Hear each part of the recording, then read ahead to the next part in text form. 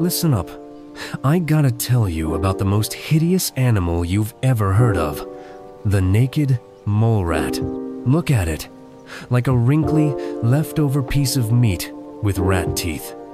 Damn, it's so ugly you have to ask yourself, why? They live underground in a messed up communist society.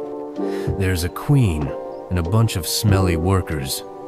Breed like crazy, then work tirelessly their whole lives. Lives ridiculously long, up to 30 years. Even death probably avoids them. And even crazier, it doesn't get cancer and barely feels pain. Probably because its life is already so miserable that disease and pain can't even bother it anymore. Pain? Look at my face. Just lives underground, and its diet. Let's not even go there.